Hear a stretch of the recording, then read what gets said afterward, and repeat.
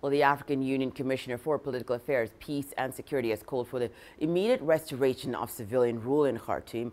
The continent's governing body says no unconstitutional change of government will be accepted on the continent. Sudan is barred from all activities of the African Union until further notice. And they call for one thing: immediate restoration of a civilian-led transition government. This is important. The African Union will not stand idly by when any unconstitutional change of government occurs in the continent.